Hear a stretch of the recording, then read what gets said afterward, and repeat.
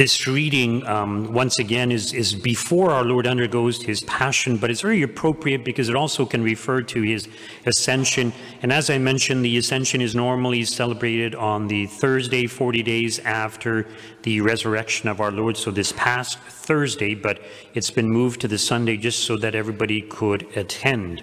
But notice how our Lord says the hour is coming when I will no longer speak to you in figures. And then he goes on to say, on that day you will ask in my name, and the Father will grant it to you. I will not intercede on your behalf, but the Father will grant it to you because he loves you. And the reason the Father loves you is because you have loved me and have believed that I came from God. Now, it's important to note that God loves everyone. In fact, spiritual authors point out that God loves even the souls of the damned. So God loves everyone, but that doesn't mean that everyone benefits from his love. So how do we benefit from his love? Well, we must believe in him, we must turn to him, we must make the effort to have a relationship with him. But most importantly, we must love God. And we all know that love is a unitive force. When two people are in love, their love draws them towards each other. They want to be with each other. They want to be in the presence of the love that the other has for them. It's not just being in the presence of the person, but being in the presence of the love that the person has for them. So love is a beautiful thing. And St. John tells us that God is love. So love is a unitive force. But another way we can think of love is that love unites us to someone. And because we are united to someone through love, we have a kind of union with them, a spiritual union. So even young couples who are madly in love, even when they're separated from each other, they're constantly thinking of each other. So they're kind of spiritually united. So when it comes to love of God, when we love God and his love for us, it's a very great union. And the more that we love God, the more we open ourselves to his love, and the more we receive of his love, the more he will actually dwell within us. In other words, we will be united with him. So what is the key to loving God? And, you know, if we were asked on a scale of 1 to 10, well, how much do you love God? I'm sure we can all say that we probably need to improve our love of God. And recall how our Lord says, you know, the greatest commandment is to love the Lord your God with all your heart, with all your might, with all your strength, with all your mind. In other words, this is the most important thing. And the reason it's the most important thing is because it's the thing that's the most beneficial for us when we love God. Because when we love God, we receive his love, we receive his blessings, and he will grant us whatever we ask. And of course, we see this in the lives of the great saints. You know, think of Saint Anthony of Padua. You know, he was able to perform many miracles. It was God working through him, the love of God working through him.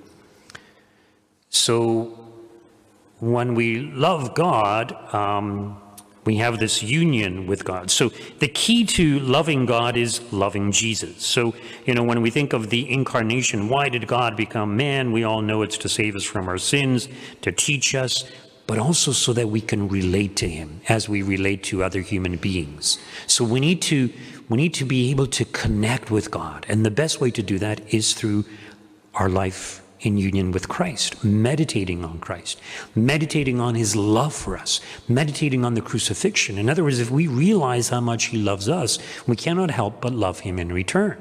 So the reason our Lord says this to his disciples is because they will come to a point where they will have this complete love of God. And notice how our Lord says that you will be able to ask, because I want your joy to be complete. I want you to be happy. I want you to be full of joy. This is what he wants for us, for all of us. So the key is to meditate on the life of Christ and to love Christ. And if we love Christ, we cannot help but love the Father. And so God will be more likely to answer our prayer requests. Please join now in reciting the novena prayer to the Holy Spirit. So we are on day 2 now of this novena. If you missed a day, don't worry about it. And as I mentioned, there is a section where we pause to think of your intention. Of course, you do that in silence. And as I mentioned yesterday, think of a spiritual intention for yourself. You know, we all need to grow in charity, but maybe you need patience. Maybe you need greater self-discipline. Maybe you need to be more humble or more considerate of others, whatever. And also think of something for the sake of others. So pray for someone, maybe the conversion of someone. Pray for the conversion of sinners in general. So please join now in reciting this prayer. And just a reminder also, this evening after the 5 p.m. Mass, we will have our movie night. We will be showing the movie The Reluctant Saint. In the name of the Father, and of the Son, and of the Holy Spirit. Amen. Let us bow down in humility at the power and grandeur of the Holy Spirit. Let us worship the Holy Trinity and give glory today to the Paraclete, our advocate. O Holy Spirit, by your power Christ was raised from the dead to save us all. By your grace, miracles are performed in Jesus' name. By your love, we are protected from evil. And so we ask with humility and a beggar's heart for your gift of joy within us. All of the saints are marked with an uncompromisable joy in times of trial, difficulty, and pain. Give us, O Holy Spirit, the joy that surpasses all understanding, that we may live as a witness to your love and fidelity. Holy Spirit, we ask for the grace